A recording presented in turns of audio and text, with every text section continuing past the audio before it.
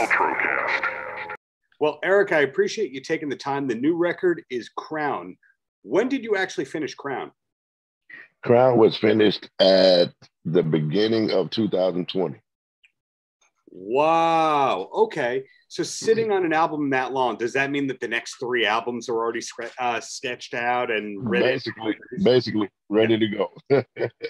Yeah, you've always been very prolific in your career because whether or not there's an album that year, you collaborate with a lot of other artists. So does that mean that you're really writing and producing something in some form every day? That's pretty close. Yeah, pretty close. Some form, yeah. So do you have a rig that you take on the road for that kind of pre-production style?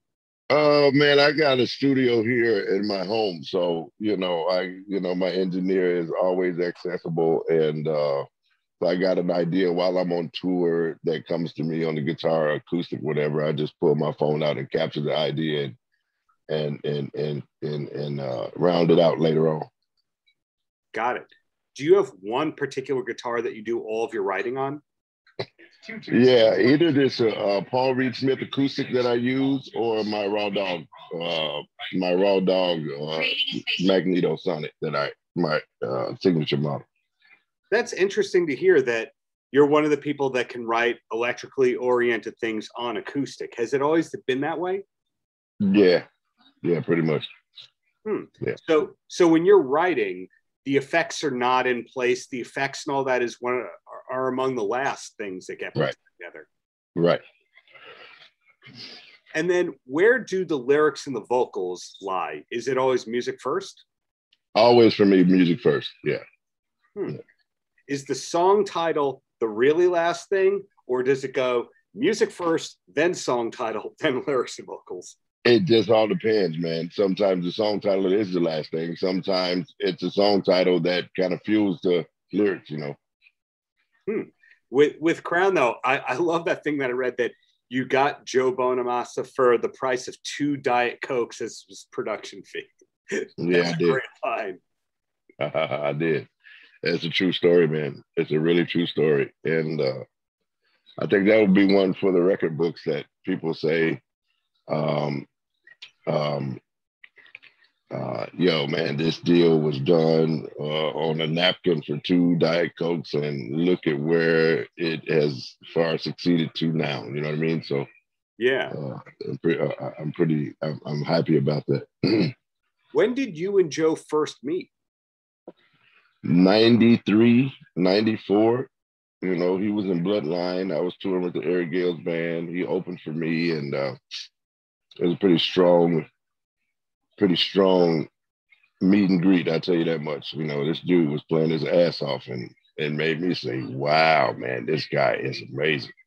And we felt the same way about each other, man. And yeah, that was where it started. That's interesting for me to hear. When I find guitar greats, and I'm calling you a guitar great, you're not calling yourself that. Thank you, man. When I speak with guitar greats, I find they either hang out with tons of guitar greats and heroes or none at all. So in your case, you hang out with a lot of other guitarists? Not all the time, man. It's when we cross each other's path is when, but predominantly, man, and I ride alone, man. And that's not by force. It just happens to be that way, but when I get around my, peers and colleagues and, we do our best to try to get together, man, because everybody's career is going different ways, you know what I mean? So it's not quite often that we do unless we're touring together or, something of that nature. Well, another thing that I find cool about you, beyond the playing, beyond the songs, beyond the output, is how all over the map you are with genres. Like, I can't just call you a blues guy. Are you a hard rock blues guy? I have no idea what you are. But I could never figure out, was Van Halen an influence on you? Yeah, yes, man. I have a trick bag, and there's a bunch of different influences and inspirations that's in that bag, all the way across the board, from one end of the spectrum, if there's an end of the spectrum, to the next. You know what I mean, and everything in between. So I like it all, man. That's from styles, influences, guitar players, artists. singers, keyboard players, trombone, trumpet, horns, you know, violinists, celloists, you know, all the way across the board, man. Marimba, a vibraphone, you know, timpani players, everything, man. I find an inspiration from, you know, and it impacts me in ways that it comes out in my own stuff. So I'm glad you brought that topic up because, you know, I'm just labeled easily as a blues rock artist or whatever. But when you dig deep and listening, especially live, man, everything that I got going on, it's nuances of R&B, hip hop, gospel, blues, funk, you know what I'm saying, classical, rock, everything in between. Yeah. I don't think anyone else has collaborated with both Joe and the 3-6 Mafia. I think hey man. Person. Hey man. So you've kept very busy as a recording artist and a touring artist. What's life like for you when you don't have to create and you don't hit the road? What do you like to do for fun? Man, I just answered the same question just 10 minutes ago. There's a series of TV shows that I like watching, and I got a whole full schedule every week that, you know, lines something like 2 or 3 shows on Monday, 2 or 3 of them on Tuesday, 5 of them on Wednesday, 4 of them on Thursday, 2 of them on Friday. You know, it's pretty intense, man. I like, you know, my shows and stuff, man. Are you a crime drama guy, a reality show? Like, do you like the dumbest reality show on the planet? The reality shows, not really, you know what I'm saying? But the crime show, the ID channel, Law and Order, Chicago PD, all the Chicago shows, 911, Good Doctor, Sisters, The Oval, Blacklist, WWE, you know what I'm saying, Dateline, all this is my whole schedule all week. You just said the magical word, WWE. Are you also an AEW guy? I don't watch AEW, but I am a fan, you know what I mean? Because I'm so occupied on 5 other shows that I watch on Wednesday night.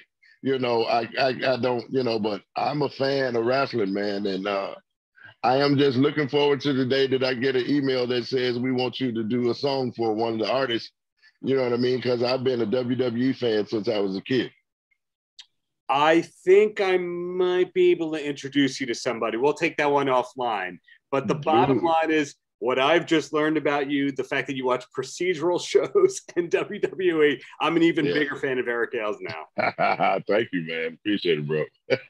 And then, you know, the last question I have, because the whole world wants to speak to Eric Ailes today, is you said up top, hey, this album Crown was done early 2020, got more stuff done. Any idea when we might see even another record for those of us who are just hungry for much more?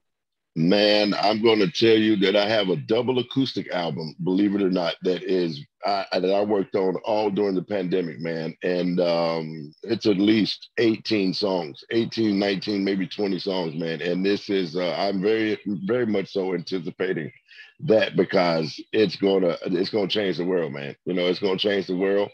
And that, you know, maybe we see in 2023, I'm not sure, maybe 2024, 2023, maybe a live album, you know what I mean? So we got some stuff on the horizon. I'm looking forward to that, and I hope to see you live in New York in the very near future. Till then, thanks for your time, and thanks for the many years of great art. Thank you, my friend. Appreciate it, bro. Paltrow.